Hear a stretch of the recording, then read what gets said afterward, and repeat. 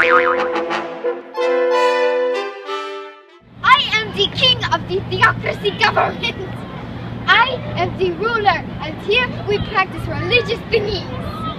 I am the only one because there is only one ruler in theocracy government. Now bow down to me. And there are only a few countries under the great and powerful theocracy.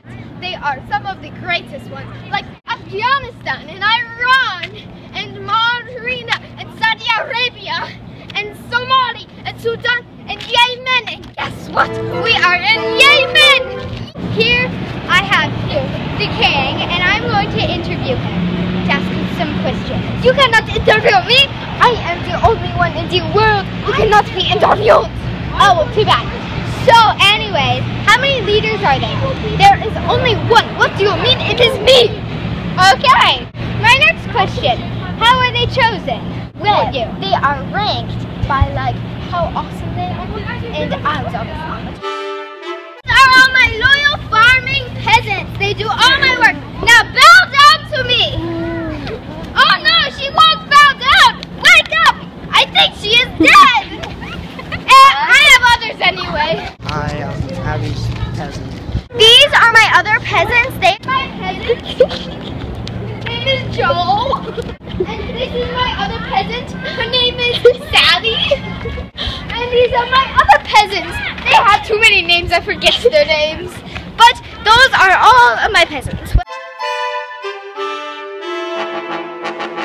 there any pros and cons to this type of government? Well, a pro is there's no arguing about what type of government you follow. You either follow mine or go to a different type of government.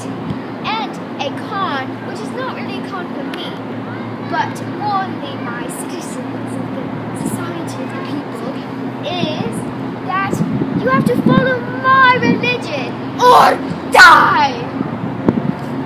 You are not being a good peasant. Now off with your head. Now off with your head!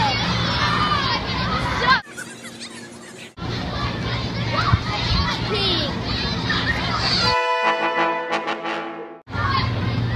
Bow down to me. Now stand up and thanks for watching. Hit.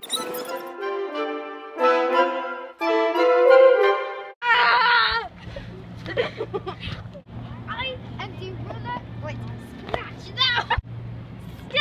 Stop. Come on. Okay. Down to me. These peasants betrayed me.